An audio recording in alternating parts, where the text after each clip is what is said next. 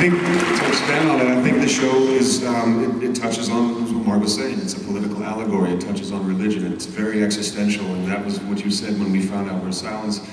How do the characters reconcile that? What's, like Michael just said, how do you've got, we have a whole backstory, a history of who we are, and then somebody says you're something else. It's impossible to accept that. I mean, that's what I love about the struggle of the Final Four in these first two episodes, that just because we've had this revelation doesn't mean we automatically just throw on the old Centurion suit and let's go on these islands. You wouldn't do that. I mean, we have what we thought was a complete human life, and a history, and memories, and allegiances and loyalties. And so I love the existential aspects of the show, and the religious and political, and like Michael said, the show hits it bang on the nose, and if that offends certain people, so be it, but at least we're making television that provokes.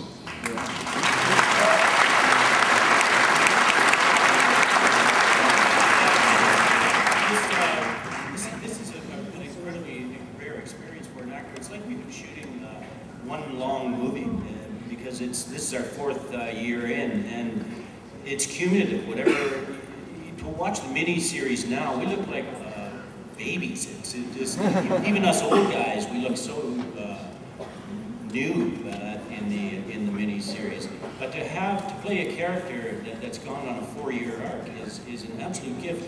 And I just read the next episode we're going to shoot on the plane over here, and still you're reading it going, oh my God, you're not serious. That can't be. Oh man, because these guys have got so much nerve, and you pull it off. You think, you can't do that. This can't happen. And sure enough, then you watch the episode and go, wow.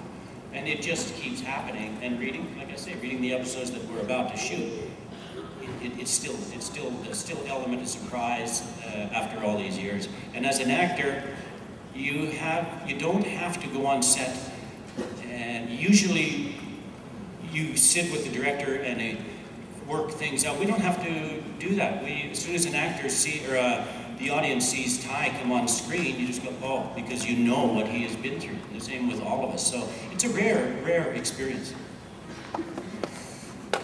Mark, what is it like for the network to be losing such a high-profile, high-quality show? Like, is there a void that you're going to feel when this is gone? Void. When it's going to be over? Yeah. Yeah, it's terrifying. And really bittersweet, and kind of weird because we're used to being the ones to say, okay, we're going to cancel your show, and we're really not used to executive producers saying, actually, we're canceling our own show. And we're like, really? Because it's doing so well. We're on the cover of Entertainment Weekly, and can't we just do it? But I have to say that, and hopefully with Caprica, which I don't know if you guys have heard about Caprica, we're doing this. It's amazing, and it's going to be its own standalone show, but we'll have a lot of the same elements, I think, that Battlestar has in terms of depth of character and issues and great storytelling. But there really is nothing like Battlestar, and I have to say that it's been a real privilege to be involved in a show like this and to be able to kind of step back and say, okay, it's been scary as hell.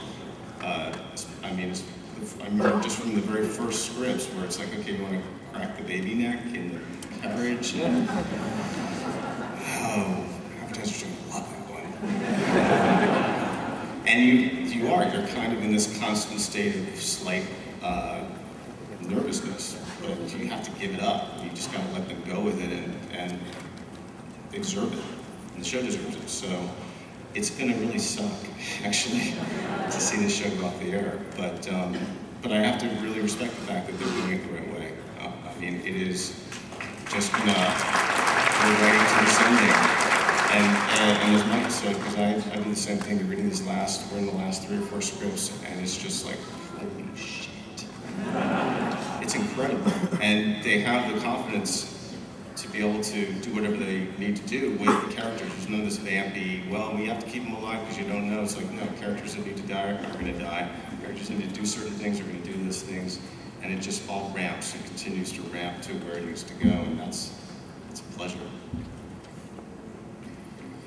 Ron has said publicly that he's keeping Baltar's presidential portrait when the show wraps, like he's taking it home and putting it up. What are you guys going to try and steal from the set? That was what I was going to try to steal.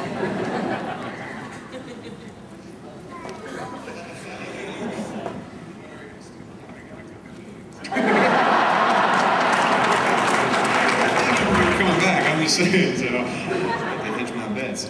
I bet you still have a meme of the cornerless paper, right? Like everybody else does from an office. Just give me a meme of that stuff, man. Paper clips and I really want the Adonis. Does that still have that on the desk?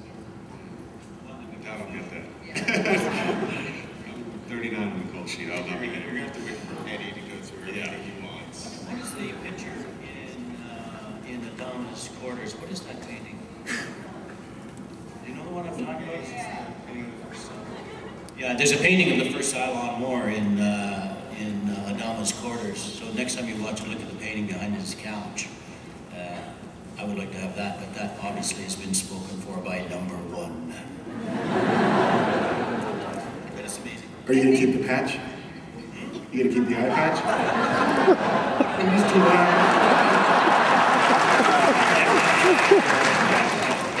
I think I want the dry eraser board from Colonial One, with those depressing numbers.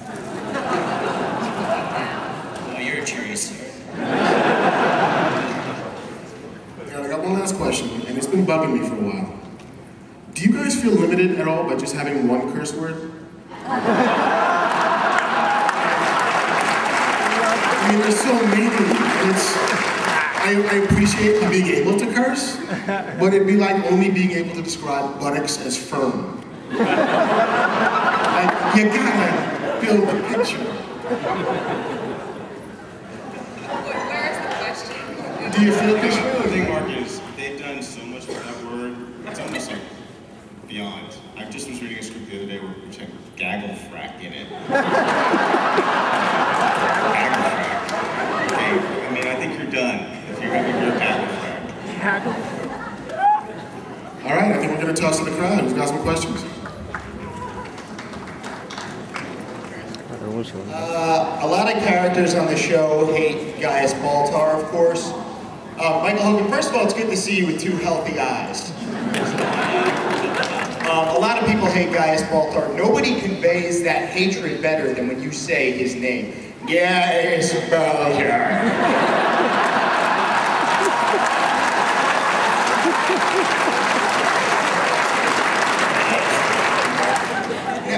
It's so frustrating for me watching the show and see this guy continually get away with genocide.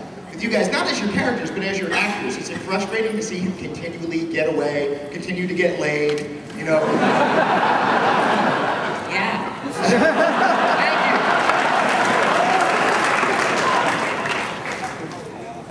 I'm not asking for any specifics, but is there going to be a point where Asylum will reveal themselves and they won't either be shot or beaten with a crescent wrench?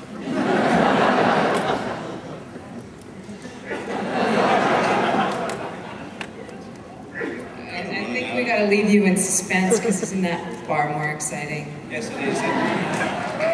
And Tori, for shame. For shame. Why? This is for the actors. If any of your characters ever heard Adama, I'll personally crack you up.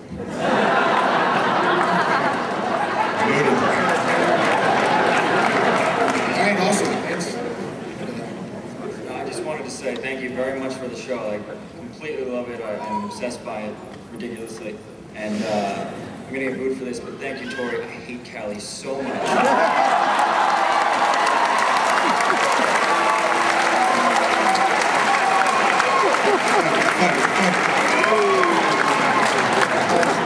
Well, first I got to reiterate a little bit of what the guy before me said. This is the best show. I love Battlestar Galactica. I did not want to love Battlestar Galactica. I liked the old show when I was a kid. Turned Boomer into a chick. It was like, what the fuck are you doing? Bravo. It was fantastic. But my question is this. All right, since you guys are Cylons, the Beacon was a Hendrix song. So that tells us that Earth is some type of it's obviously beyond the 20th century Earth, so whatever type of Earth you're going to arrive at, it's got to be some type of future Earth. Do you guys have any information, anything you can tell us about Earth at all? A little bit? No! It's beautiful. That's it, nothing? Any Adamas? We'll One of them get has to be- canned, basically, if we say anything, so. Oh, thanks. But thank you. It's a good question. I bet you're glad you waited for that, huh?